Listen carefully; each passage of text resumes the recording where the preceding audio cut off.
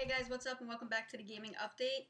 Every Friday I will be bringing you guys news from the gaming world. So let's get right into it. PlayStation Store had their update this week. They released some new games that you guys can download. First game that you can download is All Zombies Must Die. Next is Oddworld Stranger's Wrath. And there's also 3 games with Tom Clancy's Splinter Cell. So definitely go check those games out and see if you like them. There's also 2 new full games that were added to the store this week, Carnival Island and MotorStorm Apocalypse.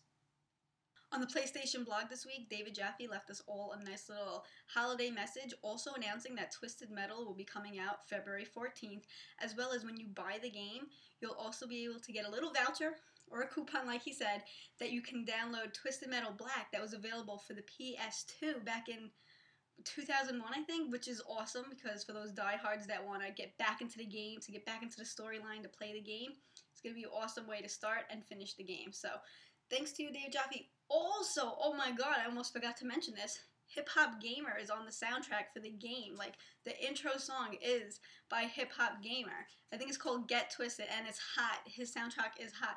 Go to his website, go listen to it.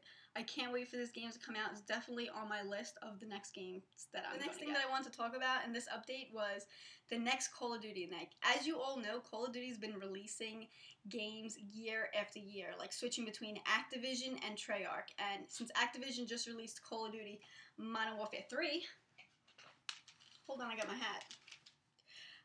I am speculating, as well as the internet speculating, that Treyarch is working on the next Call of Duty, which people are saying could be Black Ops 2 or Iron Wolf. So I'll keep you guys updated on that as far as like screenshots or when they'll be releasing things, but I don't have too much information on it.